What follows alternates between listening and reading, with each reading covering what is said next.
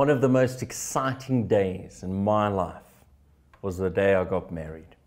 Okay, it's a day I'll never forget. Met the woman of my dreams. She agreed to marry me. I don't think she knew me at the time, but she agreed to marry me, and we have started our lives together. Another fantastic day I'll always remember is the day my son was born. This tiny little squashed up ugly thing. And yes, he was ugly when he was born. There was just like mush all over him and his face was crinkled. And I remember when they pulled him out of my wife's stomach, I was like, oh my word, what have you done? Like, this thing looks gross. But it was such a special day. They were married and the day my son was born. Unfortunately, with the woman and with the child came expenses. And so every single month I've got to look at a budget and say, sure, how much money is coming in and how much money is going out.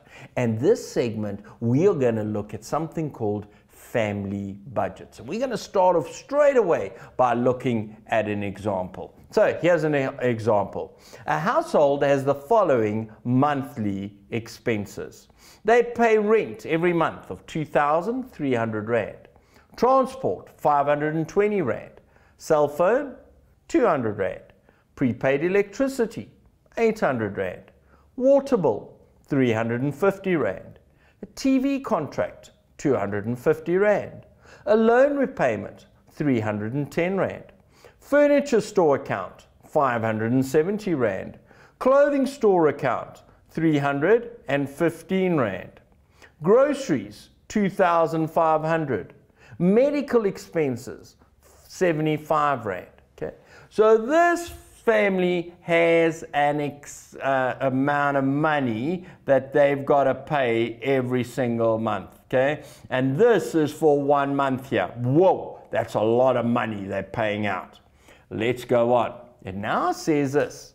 They live on the following monthly income: a state pension of 1,140 Rand, a disability grant of 1,140 Rand, and a salary of 5,250 Rand. This month, one of the children falls ill, and they have additional medical expenses of 500 Rand for doctor's visits and medication. Now, draw up an income and expense account for the household for this month. So we've drawn this up. Here shows all our income and all our expenses. Okay, first thing, let's have a look at this income. I'd like to believe there are 3 adults living in this household. Why? Because there are 3 different source of income coming in. There's a state pension of 1,140 Rand, and you are not going to get a state pension if you're earning a salary. So there's a salary. That's why I think there are at least 2 different people living in this house. And then there's a disability grant. So you're not going to get that grant if you're still earning. So I'd like to believe there are 3 different people living in this house. One getting a pension of 1,140 Rand, one getting a disability grant of 1,140 Rand, and one working, and he gets 5,250 Rand. So let's write all this in here. So the state pension is income, and we're paying 1,140 Rand. There's a disability grant of 1,140 Rand. And then there's a salary of 5,250 Rand. That is my only income. All this other stuff here, folk, is going to be my expenses. So I'm not going to put it under my income column. I'm going to put it under my expense column. Okay, the first expense I'm going to look at is this one here, so I don't forget. There's an additional medical expense of 500 Rand-ish. Someone in the family got very sick. they had to go to a doctor, they had to get medicine, and it cost 500 Rand more than what they normally pay. What did they normally pay for medical expenses? Let's have a look here. Medical expenses, 75 Rand. But now we're paying 75 Rand plus 500. Okay, why plus 500? Because it says additional. It doesn't say that month the medical expenses were 500. It says that month there was additional expenses. So we're paying the 75, but now we've also got to pay 500. So how much are we paying? 500 plus 75 is 575. And folk, I'm writing that this side. Why? Because it's an expense. Okay, the rest of the stuff, it should be pretty straightforward. Let's write it all down. Okay, so rent, 2,300 Rand. Transport, 520. So 2,300, let's write that in there straight away. Rent, 2,500. Cool. And what else did we say? Sorry, 2,300. Let's change that straight away, 2,300. Otherwise, our books are not going to balance, are they? Okay, so 2,300. Our transport was 520 Rand, okay, for that month. All right, what other expenses did we have? Cell phone, 200. Electricity, 800. So we've put all these in. Cell phone, 200. Prepaid electricity, 800. Other expenses. Water, 350. TV, 250. Water, 350.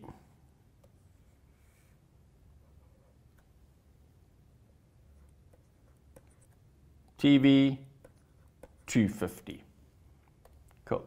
We're filling all the stuff. We can't leave anything out. Hey? If we leave anything out, our books are not going to balance. So we got to say, hey, this is how much money we're actually spending. Right, let's go.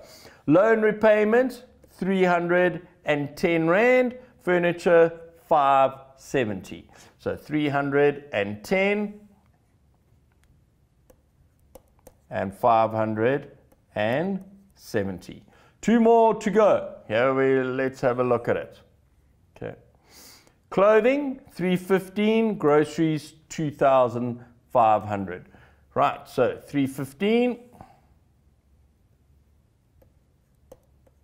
and groceries, 2,500. Okay, now we need to look at our totals. How are we going to look at these totals? Folk, we're just going to add up the different columns. Let's see what our total coming in is for our income. And guys, I'm not going to do that. I'm going to let my calculator do that because these are like lots of numbers and my brain is just not going to cope with it. So I've got 1,140 Rand. To that, I'm going to add 1,140 Rand. To that, I'm going to add 5,250 Rand. And I get 7,530. 7,530. Now I've got to add up all my expenses. Now, folk, please, I hope my expenses are not going to be more than 7,530. Because if they are, I've got a problem. I want my income always to be more than my expenses. So let's add up all these expenses, shall we? We had 2,300. We also had 520. We also had 200 Rand. We also had 800 Rand. We also had 350. To that, we've got to add 250. Our loan repayment was 310. 570 Rand for our furniture account that we have. 315 Rand for my wife's dress. 2,500 Rand for the groceries. And then that horrible extra medical bill of 575 Rand. Okay, we add all that up and we get 8,690. 8,690 Rand. Folk, I have a huge problem. Huge problem. Look at my income. look at my expense. If I've got money coming in, I can give money out. But if the money coming in is not as much as the money going out, guys, if I don't have money to give out, I can't just make it. I can't just go to a photocopying machine, put in a 10 Rand note and just print off and say, make me 4,000 copies. Because if we could do that, geez, I'd be at a printer every single day. You gotta actually work for your money, and that money's gotta come in. This household has a huge problem. Okay, let's read some of the questions that come up. What is the total difference between the income and the expenses? Okay, so let's find the difference. Out comes this calculator, because it's such a beautiful thing, and we say, right, on my calculator, 8,690 minus 7,530 Rand equals 1,160. So my difference is 1,160. Unfortunately, it's not a nice difference, because that's how much money I don't have that I've got to have. Okay, so what's my next question? My next question goes on to say, which costs could be reduced in the budget?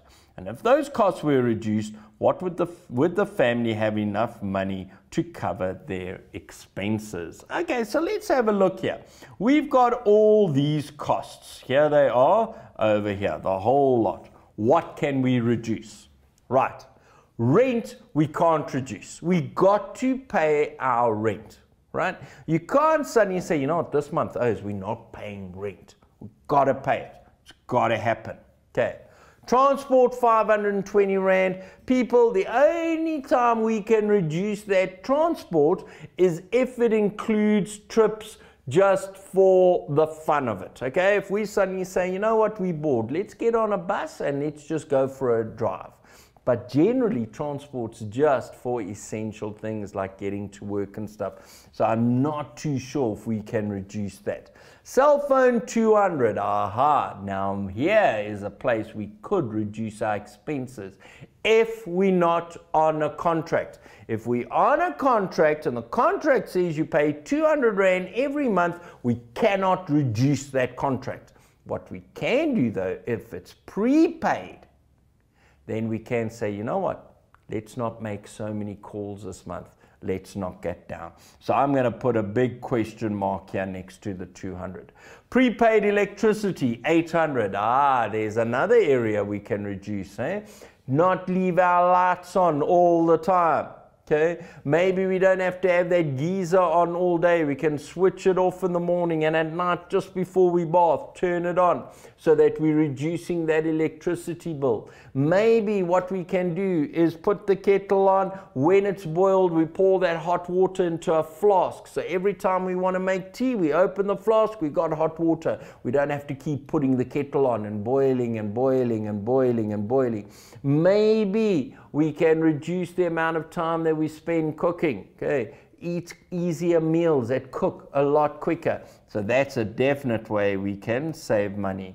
Water, 350, absolutely, folk. Instead of having this deep bath, let's have a much shallower bath, okay? Or instead of spending 20 minutes in the shower, let's just go and spend a minute or 2 minutes in that shower. We can really reduce that, so that's another area. TV contract, it's a contract, you have to pay the contract, okay? The contract means you're going to pay a certain amount for a period of time. You can't just suddenly start paying it. That has to stay as it is. Loan repayments. If you've taken a loan, you got to pay it. You can't suddenly say, I'm not going to pay it this month. Furniture store account. You got to pay that furniture store. You can't suddenly say, this month we're not paying you. You've got to do it. Clothing account. Got to pay the clothing account. But what I will say is this. For your furniture and your store account and your clothing account, you could actually pay that off. So in months to come, you won't have a furniture store account. And in months to come, you won't have such a high clothing account. All right. But currently, got to pay it. Can't change it. Groceries. Here's one we can look at. what are you putting in that grocery trolley when you go shopping? Okay?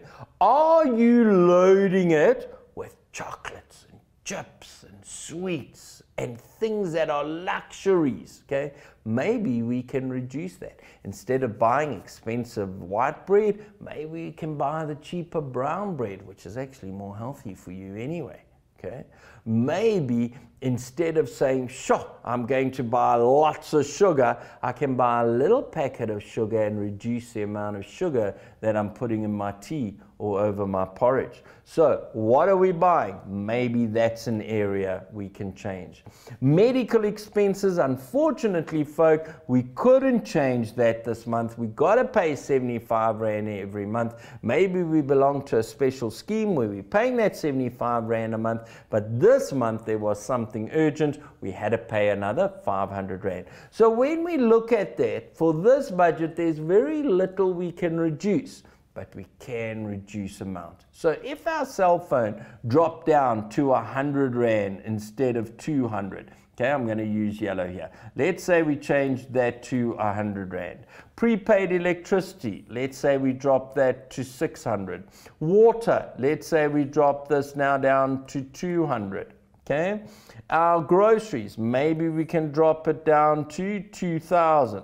When we look at that, here we'll be saving 500 Rand. Okay, let's go back to another nice, bright, wonderful color. In fact, I'm going to use that color. Let's say here we're saving 500 Rand.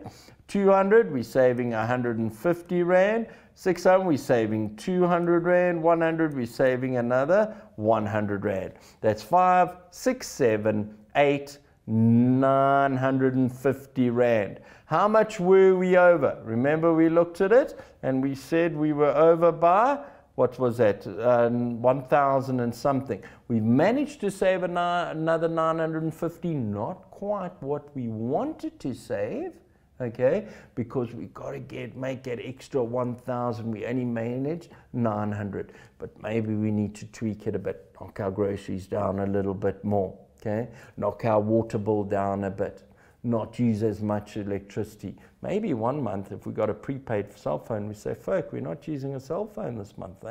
We can't afford it. It's not happening.